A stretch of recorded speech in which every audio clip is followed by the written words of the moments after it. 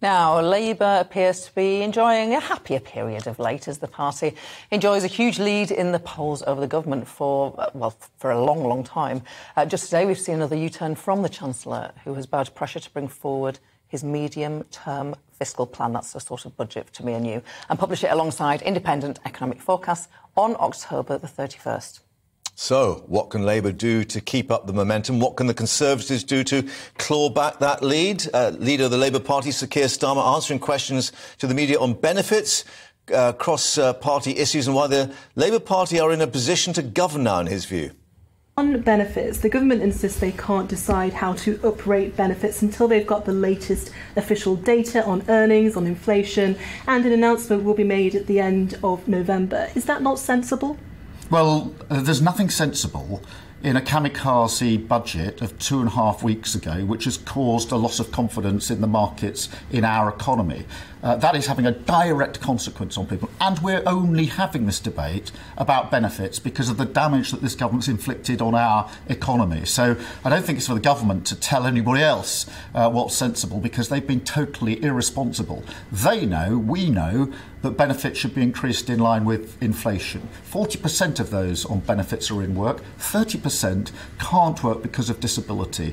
And I can't think that any political party can possibly think it's right to ensure, to put the most vulnerable in a position where they find it even harder to make ends meet. Are you talking to unhappy Conservative MPs who want to work with you, potentially, to block any attempt not to increase benefits in line with inflation? Look, where MPs of any political party, including the Tory party, want to work with us to do the right thing, then of course we'll work with them. I think it's very telling that in the aftermath of this kamikaze budget, we've got a government that's still not taking responsibility for what it has done to our economy in the last 2.5 weeks. And instead of actually taking responsibility and reversing it, they're fighting like cats in a sack. And I think for the public looking on, who are directly affected by the irresponsibility of this government, they'll be aghast. So anybody who wants to work with us to help stabilise the economy is very, very welcome. And those conversations happening now with some Conservatives? There are always conversations going on across Parliament. How worried are you that Labour's recent poll leads are more to do with problems and turmoil in the Conservative Party rather than you really breaking through with the public? What matters at a time like this, when the public see a government in complete chaos, having a direct impact on their own finances, is the public, I think, then look at what's the alternative. And I think what this reflects is not only the chaos of the government, but also when they look to Labour, they see a changed party, they see a party ready to govern and putting forward the solutions for the future. So when it comes to freezing energy bills, we were the first party to say that should happen. Windfall tax on oil and gas companies out there leading the argument. So it's very important, I think, to reflect not only the chaos of the government in this, but the Labour Party has changed. We're in a position to govern, and we are answering the questions that are on the minds of so many millions of people across the country. Hamilton, who's a former advisor to several senior figures in the Labour Party, Tom Watson, Ed Miliband, and is firmly in the new Labour tradition, I would say. Tom, good to see you. This isn't how I intended to start my interview with you, but just looking at that clip, don't you think the Labour Party needs a broadcast officer? Because he looks like he's trapped in a storeroom. I don't know how they make their decisions about where they put him. There's quite a lot going on in that shot, but I'm not going to criticise anyone's background, given that I'm sat in my kitchen finding just about the only spot that hasn't got a mess behind me. Very good. The point that and that was a pool clip, what was known as a pool clip, where an interview is given to several broadcasters to use. And the point that was made by the journalist doing it for us all was that Labour's fortunes are really down to the Tories' woes, to the government's woes. How fair is that? Well, I think that's probably pretty much always fair of any opposition that has a lead. There's always, this is pretty basic stuff, but there's two things that an opposition party needs to win. One is they need a lot of people to think that the government isn't fit to govern anymore, and the second thing is they need to think that the opposition is ready to come in. And I think Keir Starmer has done a lot of work with the Labour Party to get it into a situation where people think of it as a viable party that they can imagine being a government. They can imagine Keir Starmer being a prime minister and not being an embarrassment. They clearly need to do a bit more to explain what they do. I think the building blocks are there, but a lot more detail is going to be needed. But to be fair to Labour, there's a couple of years to go. But absolutely, I don't think anyone would deny, I'm sure people at the top of the Labour Party wouldn't deny that the recent performance of the Tory party, what Liz Truss and Kwasi Kwarteng have done in the last 2 or 3 weeks has a lot to do with what's happened. You haven't seen Labour go from a 10-point lead to a 30-point lead in the polls in the space of a week, just because of things the Labour Party's done. It's a lot of that is to do with the Tories.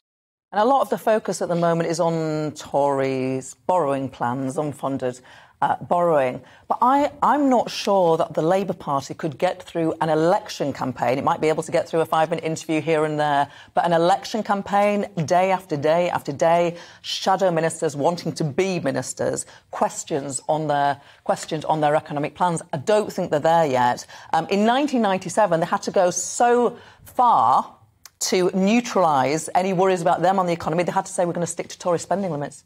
Is that something that might be necessary again, in your view? Well, the problem with that is in 1997, to be fair to everyone involved, the Tories had quite strict spending limits. We knew what they were. One of the big problems we've got with the Tories at the moment is that they just haven't set out what their spending plans are. They haven't set out what their fiscal rule is. We don't know what the what Tory spending plans are. So it's literally impossible for Labour to commit to sticking to it. That clearly causes it a different set of problems, because it means that it doesn't quite know what the baseline is that it's going to be promising from. But I think what Rachel Reeves has set out in terms of making clear that they're not going to do any current spending that hasn't been specifically paid for is the right approach. They're going to have to spell out in a lot more detail what tax rises, tax cuts, spending rises, spending cuts they're going to set out. They've set out a sort of direction of travel, but they haven't set out the specifics of it, and they won't, I wouldn't have thought, for a while. But I mean, they are. I think it's unusually they're actually further along that path than the Tories are right now. Although we'll have to see what happens at the end of the month. Tom Hamilton, always good to have you on the channel and on the show. We'll speak to you again soon, no doubt. But Tom Hamilton, former Labour advisor, thanks very much. Let's get more reaction now with Catherine, our political reporter, joining us in the studio, because we're told Liz Truss is now on a charm offensive to try and claw back these leads. What does that actually mean? What does she do? Well, I think she's going to be talking and listening, lots of listening. So Parliament, House of Commons, back from tomorrow. Right. She's going to be holding policy meetings for groups of up to 30 Conservative MPs at a time over the coming weeks. She's going to be going to the tea room much more. Going to be talking to the 1922 backbench committee of backbench MPs on Wednesday. Kwasi Kwarteng also has said he's going to meet with all Conservative MPs before his medium-term fiscal plan is published at the end of October. So clearly they've been made aware by events of the last week that they cannot just go gung-ho, doing whatever they like without consequences. If they cannot bring the party with them or sufficient numbers with them, they simply won't get these policies through. So sticky buns to get themselves out of a sticky situation in the tea rooms. But this is the problem, in that basically the majority of MPs did not vote for her, while the majority of the party members did. And is this the sort of the fault line that's running through all this? I think it is, that the majority, I think only a third of them voted for her in the last leadership election before it went to the members. I think only 50 of them voted for her originally. So most of them do not want her in the job in the first place. But also there's an acceptance among many that she is the Prime Minister that they've got, and they've just got to get on with it. Rid of one. So it will be interesting to see. Obviously, there was a total breakdown in discipline last week. Now, Penny Mordaunt, Leader of the House of Commons, Suella Braverman, Home Secretary, writing in the Sunday papers saying we need to unify, we need to come back together, having very publicly disagreed with policies that Liz Truss was trying to bring forward. And those Sunday papers were also saying that there may have been 20 letters that have gone into Sir Graham Brady already. I mean, is that realistic? no one, the only person who knows how many letters Graham Brady has is Graham Brady. But some very worrying things. I mean, for instance, lovely detail in yesterday's Sunday Times, Grant Shapps has got a new £1,400 phone. What? A foldable phone, so he can read a spreadsheet on it. He's got a spreadsheet detailing dozens of conversations where all MPs are at. So this is the plotter's phone. 1,400 quid's worth. So that should worry them. And also some quite unpleasant sort of counter-briefing against Michael Gove. Somebody said to be close to the Prime Minister, said there's something deeply troubling about the darkness inside Gove. It grips him and takes him over. Now, the Prime Minister's spokesman was asked in the lobby briefing if Michael Gove was a sadist, and apparently the answer was no.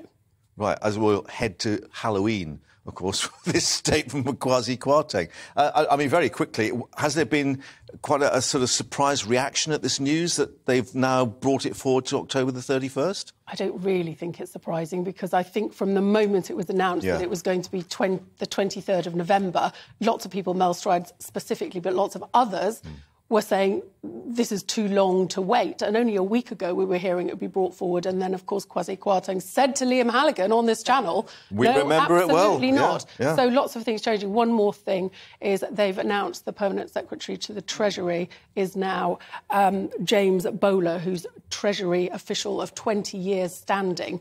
Kwasi Kwarteng had wanted to bring in Antonio Romeo. Apparently that appointment had been made but not announced. And Liz Truss has insisted on... tension between number 10 and number 11. Yeah. Thank you very much indeed. As ever, Catherine.